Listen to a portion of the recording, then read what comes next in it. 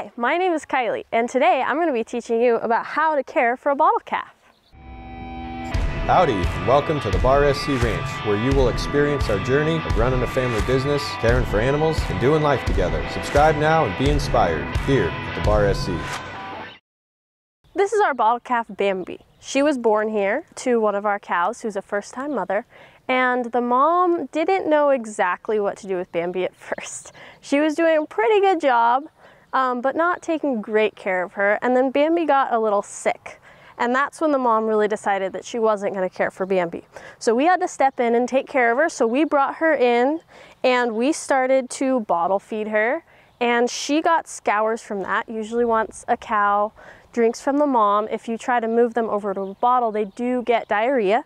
And so she got scours, and that really messed with her gut, and she was not doing well after that. So we just had to keep trying to feed her and get her back hydrated and get her a lot better. And it took a while. It took about 3 days, but after those 3 days, she started doing a lot better. And so now she's great. She's a normal, happy calf.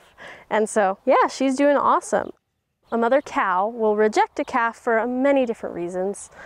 First off, if the cow's sick, and that's what happened in Bambi's case, is she was not doing well, so the mom decided to reject her. There are a lot of times that if a calf is not doing well, the mom just won't take care of them because they know it's no use. And then also there are other times that the mom doesn't know what to do. Also in Bambi's case, her mom didn't know exactly what to do with Bambi. So she did reject her for that as well, because she didn't know what she was doing. The mom could get sick and not decide to care for him. The mom can die during birth. And the babies, they do have to learn how to live without a mother. And so that's why people step in, and we have to become their moms and care for them. And we have to spend a lot of time with them as well to make sure that they feel comfortable with us and they feel like they're loved just like they would with their mom. One of the most important parts about having a bottle calf is feeding. With Bambi, we use a formula, so it comes in a powder, and we mix it with warm water. All the instructions comes on the back of the bag, and it will tell you exactly what to do. So with her, we use a calf bottle and we mix it up, and because she's a miniature calf, we feed her with a lamb nipple. Usually you'd use a calf nipple, but with her, because she's a miniature calf, we do use a lamb nipple because it's a little bit smaller. We'll feed her about 2 to 3 times a day, depending on how hungry she is. Usually you'll only feed them twice a day, but because she's really skinny, we really want to get that weight back on her. So we do feed her 3 times a day most of the days. When you have a bottle calf, you really want to make sure that their housing is comfortable. You can either keep them inside or outside.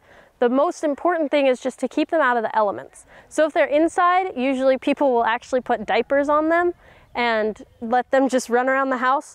We put her in a bin, and we had newspaper and towels at the bottom for her. But when they're normal calves and they're walking around normally, you'll want probably a diaper, because they'll start jumping out of the bin and being very hyper.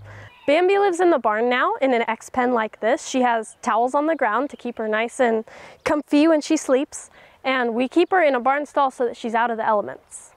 When a bottle calf has lost its mother, it is very important to make sure that they still get enough interaction.